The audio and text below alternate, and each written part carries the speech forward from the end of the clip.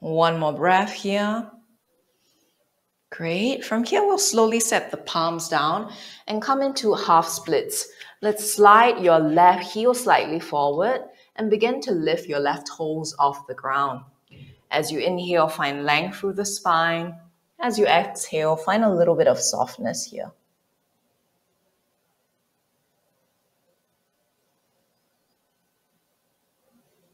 One more breath here.